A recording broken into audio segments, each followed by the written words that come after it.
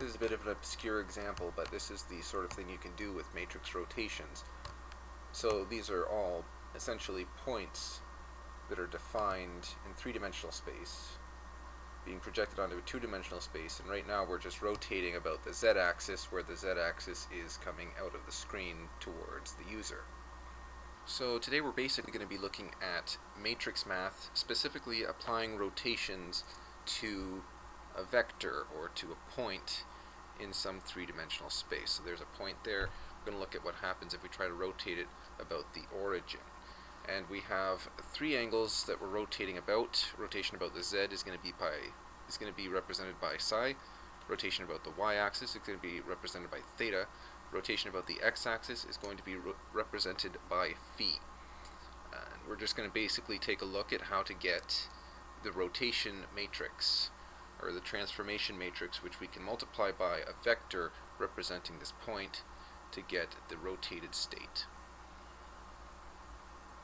So now we're looking straight down the x-axis, with the x-axis coming out of the screen towards us. And we can see that this is simply a rotated frame. This is simply a rotated representation of what we had before right here, only now x is coming out of the screen towards us.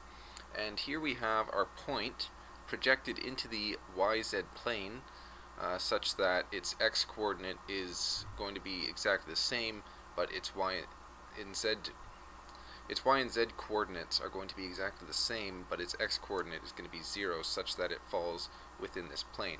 We're going to ignore that x coordinate when we're rotating about the x-axis by angle phi, and that's what we are going to be doing first here. So I will apply angle phi, which is interestingly going to be this way as opposed to the other direction, as one might expect. Here's angle phi, and this would be our new position. We can additionally label these. We will have this as being vector v, and this as being the blue vector v prime. Now, one common mistake that people might make is they'll try to use x, y, and z coordinates directly. However, that is a bit more of a complicated method. So what we're going to do here is we are going to define the vector v by its vector length and its angle. And in this case we're using a dummy angle alpha, where alpha is just some angle, which we don't necessarily have to use the variable alpha. It's just being used as a placeholder here, and we'll see that alpha is later just factored out anyway. This should be the projection of v, so I'm going to call it vp to show that it is a projection into the YZ plane. So the projection of vector v, we're going to do this as a column vector, is going to be the length of the vector L multiplied by, in the x direction here we can see that's going to be cosine of, or sorry, in the z direction we can see that's going to be cosine of alpha, and in the y direction we can see that's going to be sine of alpha.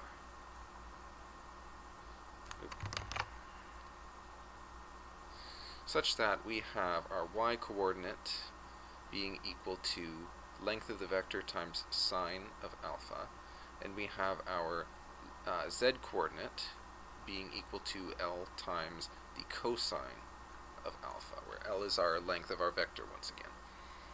So now we're applying a rotation, a modification to this. Instead of being at alpha, this is going to be at alpha, but now we have this angle phi. It's going to be alpha minus phi. And this direction is defined based on the right-hand rule, because we had said that a rotation in this direction about the x-axis is going to be positive. As you can see here, going from y to z is a positive angle, so y to z is being defined as a positive phi in this instance. So we will define our new vector v prime as being equal to, once again we have this length of the vector. The length isn't going to change due to a rotation. We are going to have, in this case, our sine of alpha is going to be minus phi, so sine alpha minus phi. And similarly, we're going to have z as being cos, alpha minus phi. When we expand this using our trigonometric identities, we're going to have L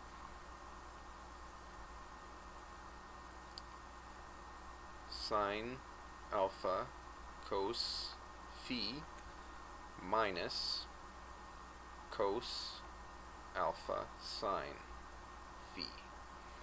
And in the z direction we are going to have, close bracket, cos alpha cos phi plus sine alpha sine phi. And now we can simplify this. V prime, sorry, that's a vector. Never forget your vector symbols, otherwise you'll forget that it's a vector.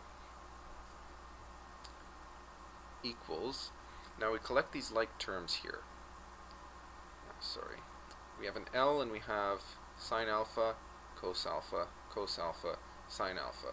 We've defined our y and z coordinates of the original vector up here, so we're going to be using these to figure out what those. We're going to be using those to simplify our v prime into terms of x and y. So we get that v prime equals, we have L sine alpha, which is y, times cosine of phi, minus, in this case we have z times sine of phi, which gives us our new y coordinate, and we have cos alpha times L, which is again z, cos phi plus y sine phi.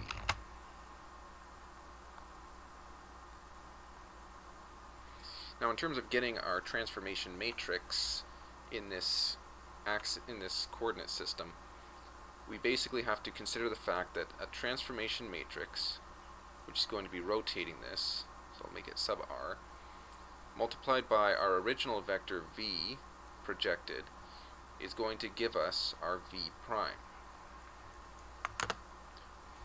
So now we can kind of see, based on matrix multiplication, how this might come about. We have a y component,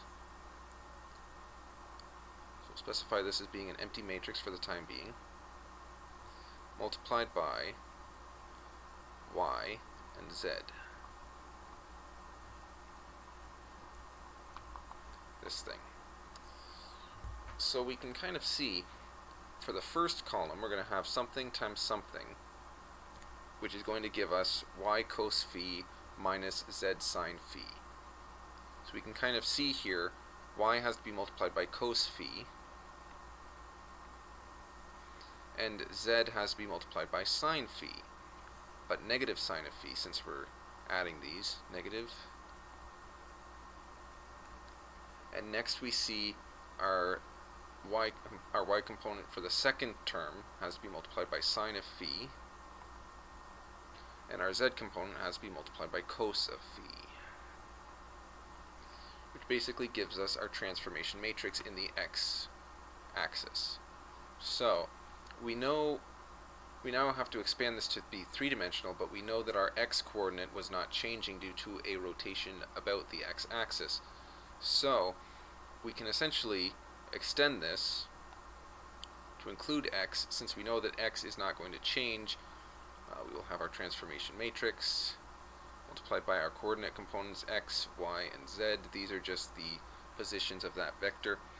We know that x is going to be equal to x, so that can be a 1, 0, 0. We know that y and z do not have any component of x in it, and we know what these transformations are: cos phi, negative sine phi, sine phi, and cos phi.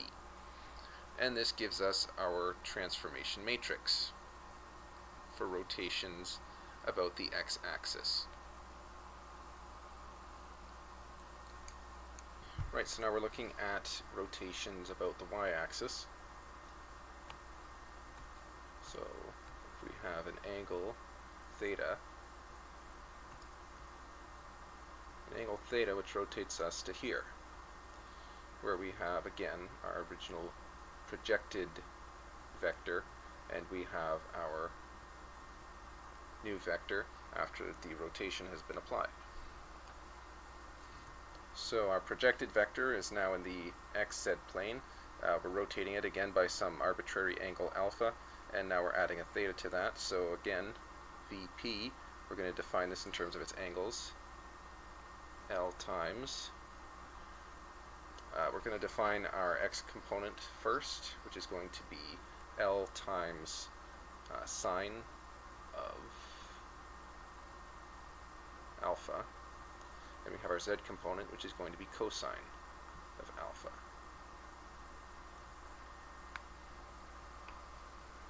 And once again, after we apply our theta, v prime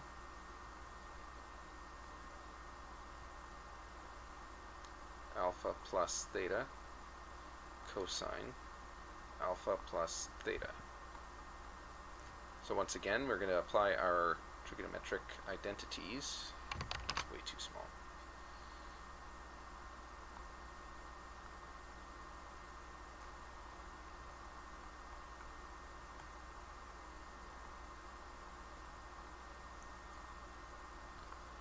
And we are going to simplify this down, converting this into our x and z.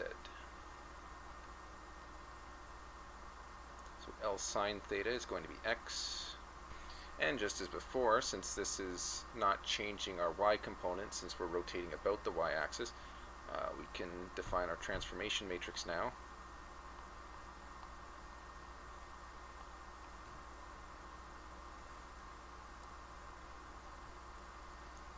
So in the y direction, our y component stays the same, and we have no component of the other two positions in there. And our other axes do not have any y component. So now when we apply this, if we're thinking about multiplying this by a vector x, y, z, we can see that x cos theta, so cos theta here, and z sine theta, so sine theta, that's our third component there, and we also have negative sine theta, and cosine theta. And this is our rotation about the y-axis. And finally, we have a rotation about the z-axis. So once again, vector projection into the xy plane this time. When we rotate this, it's going to be rotated by angle psi to give us our new vector prime. Once again, we're going to define our vector projection. So now, when we go to look at our new vector, v prime, and again, trigonometric identities, and grouping like terms, and just like before, since our z component is not changing, we extend this to our third dimension vector. No components of the other two in the z direction, and these two do not interact with the z component at all.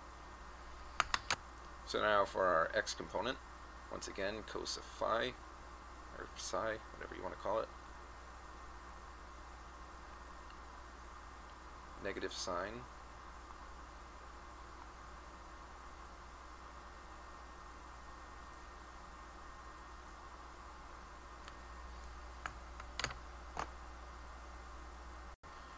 so these are our three transformation matrices that can be applied in our three-dimensional vector. One major caveat of this method, however, and this is called the Euler Method for those of you interested, one major caveat of this method is that while this method is conceptually simple, we have to consider the order in which we multiply xyz versus yzx versus zyx versus etc.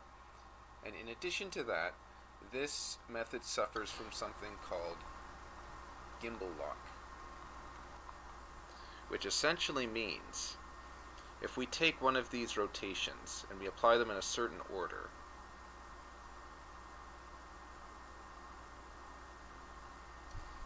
then the innermost gimbal will be locked by the second one out, and then you have a third one on the outside. So it could get to the point where you have the outermost gimbal, the innermost gimbal, and then you have one inside of that, which you cannot rotate it along this anymore.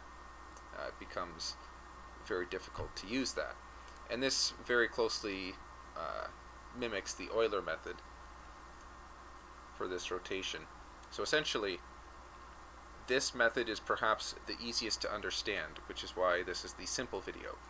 However, it's a major caveat if you happen to experience gimbal lock, which won't necessarily happen in all cases, however, is certainly something to be concerned about. Some other methods that you might use are axis rotation, which is essentially if you take this vector and you say I want to go from this position down to this position, and you rotate it about an axis. This method has no caveats, however, it's very difficult to determine exactly which axis you want to use to make this rotation. The other method would be quaternion, which is essentially a complex method using complex variables, however, is not going to be covered in this video. Yes, I am aware that the video is screwed up. This video has a lot of random artifacts showing up. I got a new video card, still playing around with it, and I got to figure out the settings that don't cause that kind of stuttering when I record.